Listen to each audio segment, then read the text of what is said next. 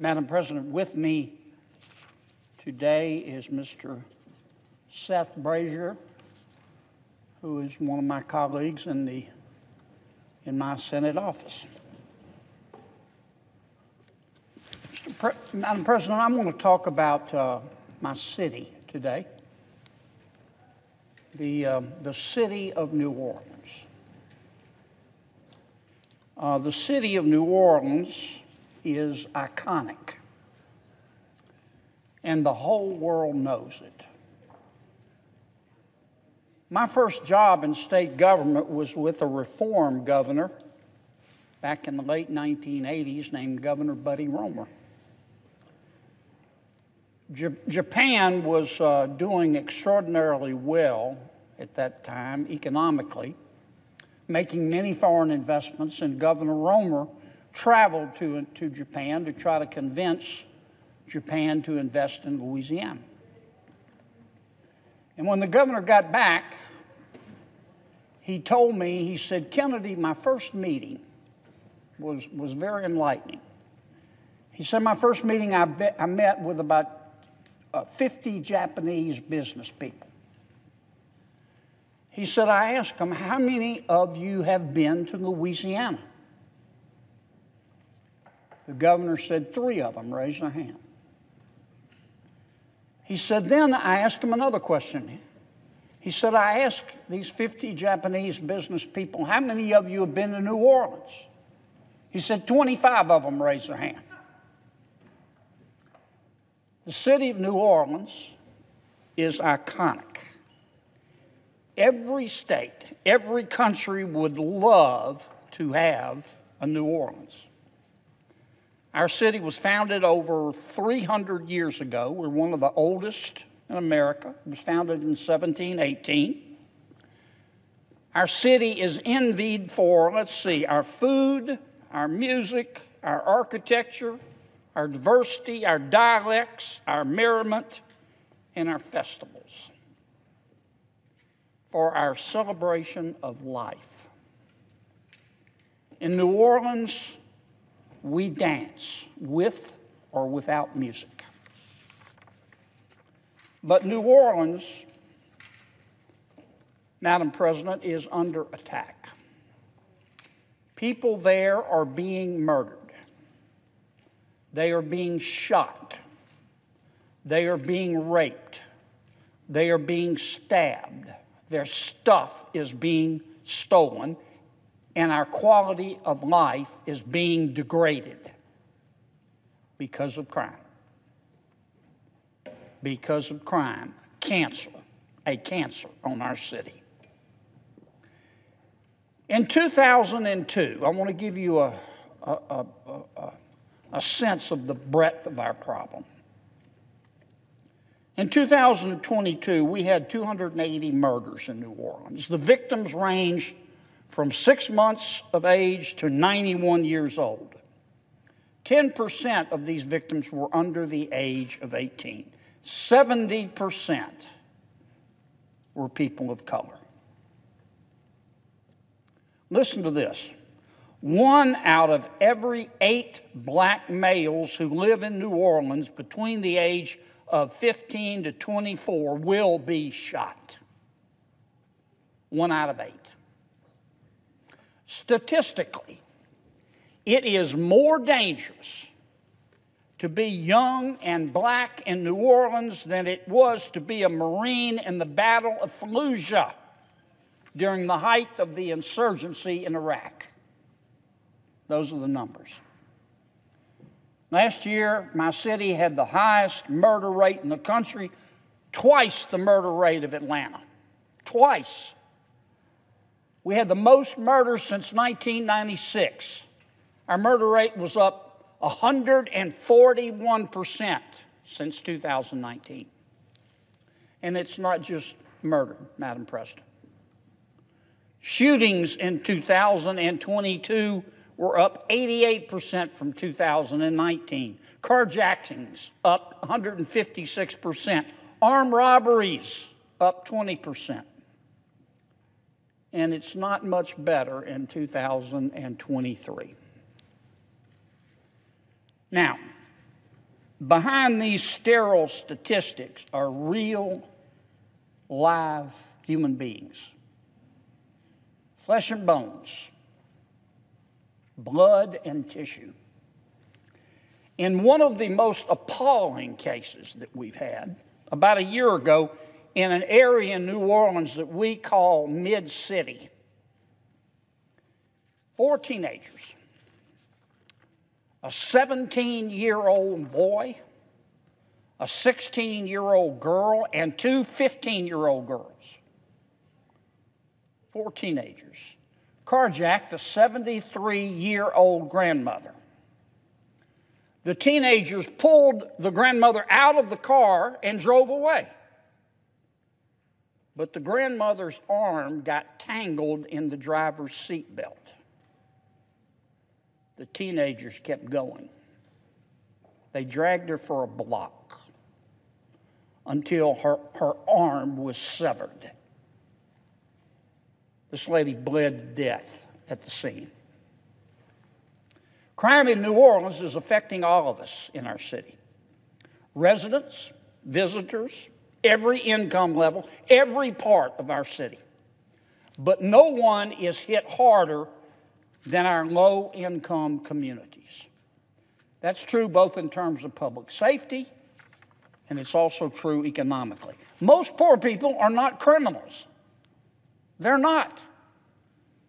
But criminals often prey on our lower-income fellow citizens, particularly in their own communities. Existing businesses then leave, and they take jobs with them. And unemployment goes up, and we have more poverty. And those businesses that remain in our lower income communities, they're often mom and pop shops with a small margin of profit. They have to pay more for insurance. They have to pay more for security. They have to pay more for credit, so they have to raise their prices. And that makes people even poorer. That's what crime does. We in New Orleans, Madam President, we have tried everything. We have around 900 police officers. We need 2,000. Because many of our police officers retire every day. We've tried paying higher salaries. We've tried paying better benefits. We've tried curfews. We've tried task forces. We've tried social programs. We've tried after-school programs. We've tried crime cameras. We've tried facial recognition. We've tried conflict management. We've tried mentoring. We've tried youth clubs. We've tried job training. We've tried enhanced educational opportunities. We've tried prosecuting juveniles as adults. We've tried hotspot policing. We've tried 12-hour shifts. We've tried hiring administrative personnel to take the paper workload off our cops, to get them back on the street. You name it, Madam President, and we have tried it. We've tried everything but one thing: stop and frisk. Stop and frisk.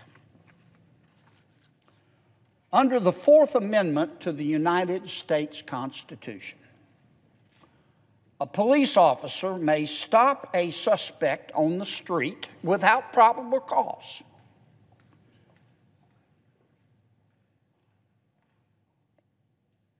And that police officer can stop that person on the street without probable cause, so long as that police officer has what's called reasonable suspicion to believe that the person stopped has committed, is committing, or is about to commit a crime. And after that person is stopped, if the police officer has reasonable suspicion to believe that the person stopped might be carrying a weapon, the police officer can pat down that person on the outside of his or her clothing. That's called stop and frisk. It's a very effective law enforcement practice. It is used by police officers every day in virtually every city all across America, and it has been used since 1968. In 1968, the United States Supreme Court decided a case, a very famous case, called Terry v. Ohio. Terry v. Ohio. The very liberal Chief Justice, I don't use the word liberal in a pejorative sense, I'm just describing him as many scholarly works have, the very liberal Chief Justice Earl Warren actually wrote the opinion in Terry v. Ohio. And he was joined in that opinion by Justices Hugo Black, Justice John Harlan, Justice William Brennan, Justice Potter Stewart, Justice Byron White, Justice Abe Fortas, and Justice Thurgood Marshall. They all said together, here's our opinion, Terry v. Ohio. And what did that opinion say? That opinion said that under appropriate circumstances, stop and frisk is permissible. It is perfectly constitutional under the Fourth Amendment to the United States Constitution. Now, I want you to note that a police officer cannot stop and frisk somebody on a whim, on a hunch. A cop does not have unfettered discretion. In order for a police officer to stop a person on the street, that police officer, let me say it again, must have reasonable suspicion to believe that the person has committed, is committing, or is about to commit a crime. And once again, once the person is stopped, the cop can frisk that person on the outside of his clothing, called a pat-down, only if the cop has reasonable suspicion to believe that the person stopped is carrying a weapon. Why does the cop have this authority? To protect the cop during the question. Reasonable suspicion is not a hunch. It's not a whim. It's an objective standard. It's not probable cause. You have to have probable cause to make an arrest, to conduct a search, for example, of someone's home. Probable cause is a higher standard. But reasonable suspicion is an objective standard. Reasonable suspicion exists according to the case law, as you know, Madam President. Reasonable suspicion exists when an objectively reasonable police officer, given the facts and circumstances of that particular situation, and considering the cop's training and experience, would suspect that a person, as I have said, has committed, is committing, or is about to commit a crime. And if probable cause is then established, of course, the person can be arrested. Every cop in America who goes through training academy, and every cop in America does, every cop in America knows about stop and frisk. Every cop in America is trained in the law enforcement practice of stop and frisk. Let me give you an example.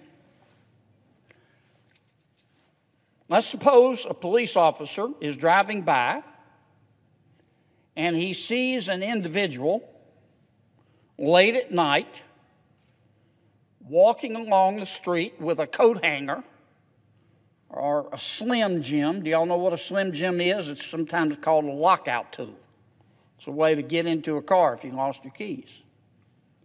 If a police officer sees someone late at night walking down the street with a coat hanger or a Slim Jim looking in cars, the police officer can stop that person.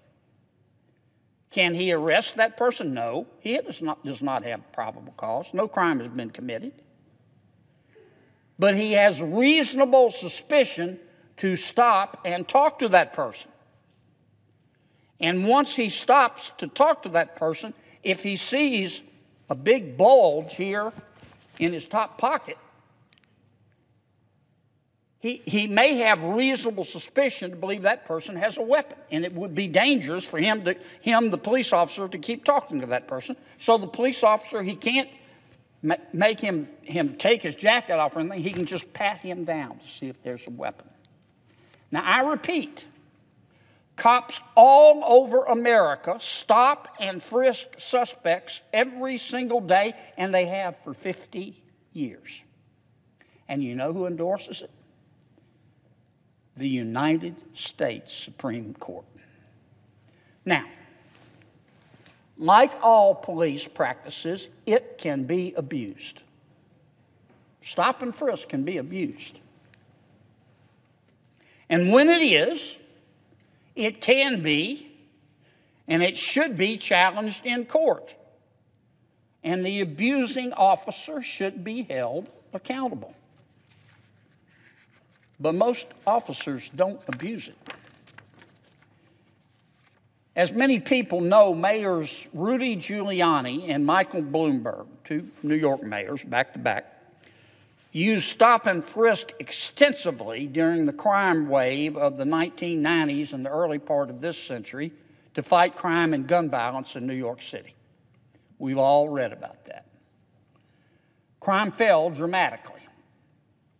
Now, some have said that's due in part to stop and frisk. Some have said that stop and frisk had nothing to do with it. Some have said that in some cases the New York Police Department abused stop and frisk. And these who maintain that position said that too often police officers were stopping and frisking people on the basis not of reasonable suspicion, but on the basis of race or national origin. And that is wrong. A case was filed called Floyd v. City of New York. Floyd v. City of New York. It was a class action. It was filed against New York Mayor Bloomberg and others, alleging that the NYPD was not stopping people on the basis of reasonable suspicion, but on the basis of race and national origin. The federal district court in that case ruled in favor of the plaintiffs. The NYPD then set about the business of reforming its stop and frisk policy, but Mayor Bloomberg left office. Mayor Bill de Blasio became mayor, and for all practical purposes, he completely stopped the practice of stop and frisk. So stop and frisk can be abused, and it is important to establish practices and procedures to guard against that abuse. But let me put this another way. This is how I look at it. Some cops may and have violated the legal requirements for a proper Terry v. Ohio stop and frisk. And when that happens, that may make that person a racist, or at least guilty of committing a racist act. But that does not mean that the practice of stop and frisk is inherently racist. Because some knuckleheads abuse it does not mean that the practice is inherently racist. In fact, the United States Supreme Court, with only one dissent, has said that properly applied, it does not violate the Constitution of the United States and can be an effective law enforcement tool. So when there's an abuse, the abuse is on the cop. It's on the officer. And most officers don't abuse stop and frisk. And if it's proven that he did something wrong, he should be held accountable. The time has come, Madam President. The time has come for my city of New Orleans to try stop and frisk. It's time. Now, some of our public officials in New Orleans are going to probably disagree with me. And some are going to say, well, we're using stop and frisk already, Kennedy. They are, every now and then. sometimes. But you go talk to the average cop on the street in New Orleans, I have talked to many of them. They're going to tell you, the people with the flags in their offices, the politicians and the big shots in the political hierarchy, they are discouraging us using stop and frisk. They don't want us to use stop and frisk. I think it is time to allow. We've tried everything else, Lord knows. It is time to allow the men and women of the New Orleans Police Department to use stop and frisk without fear of losing their jobs. I do not believe that the New Orleans Police Department is racist. Let me say it again. I do not believe that the New Orleans Police Department is racist, systemically or otherwise. I do not believe that the average New Orleans Police Department police officer is racist. My God, the NOPD is 58% black and people of color and 35% white. Now, we have a federal consent decree in New Orleans for our police department. It's between the U.S. Department of Justice and the city of New Orleans. It oversees the New Orleans Police Department, as we call it in NOPD. It was signed and entered into by Mayor Mitch Landrieu in 2010.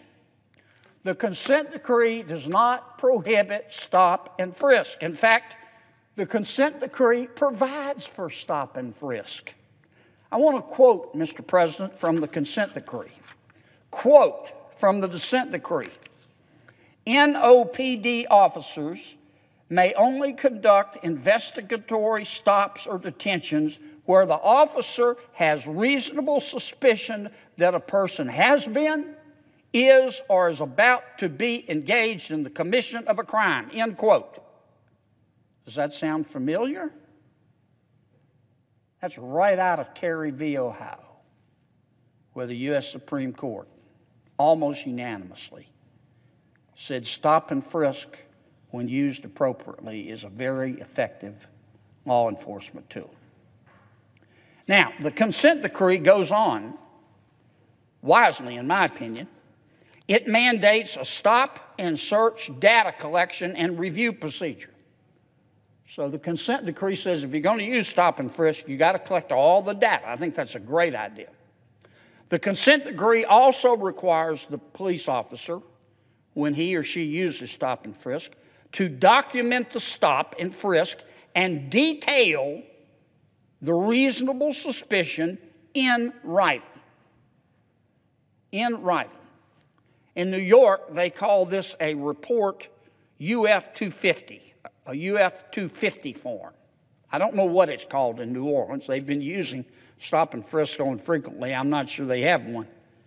But it requires the cop who does the stop and frisk to sit down and say, here's the suspect, I had reasonable suspicion, and here with specificity is why. And let me say, collecting the data and requiring the reporting after the fact is standard operating procedure. This is nothing new. It's standard operating procedure in every police department in America. It's also common sense. There is a gentleman in New Orleans by the name of Mr. Ronald Serpis.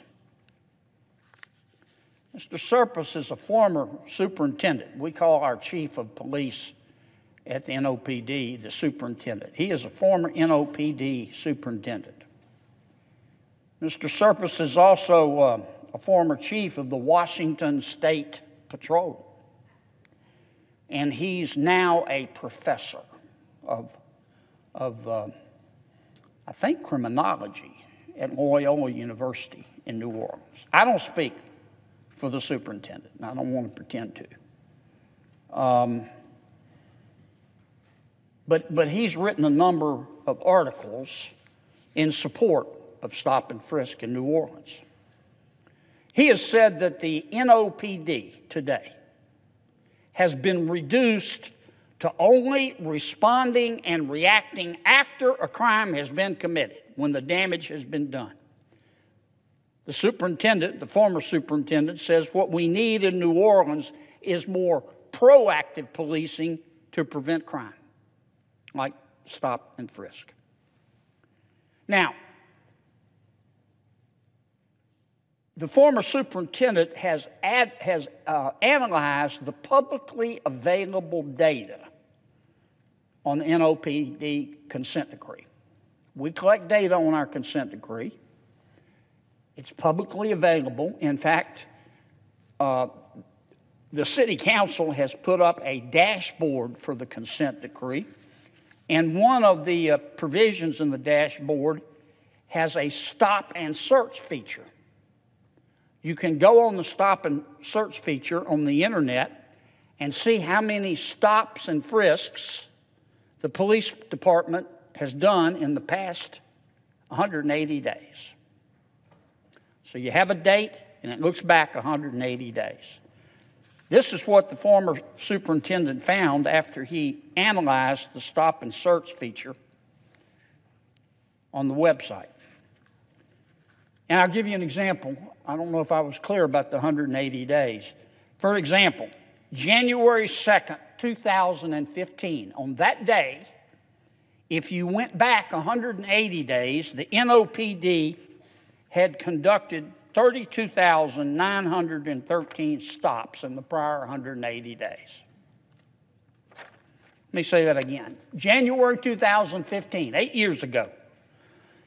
In 180 days prior, the NOPD had conducted 33,000 stops. As of January 18, 2023, 8 years later, really 7 because it's January, NOPD had conducted 5,095. Let's call it 5,000 stops over the past 180 days.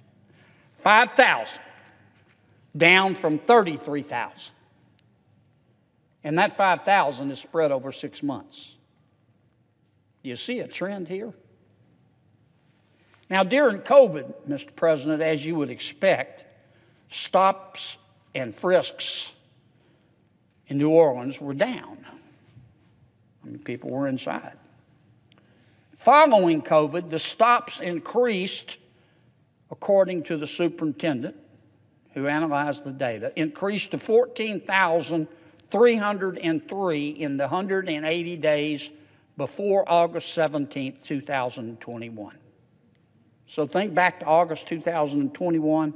Over the prior 6 months, the NOPD did 17,000. 14,303 stops.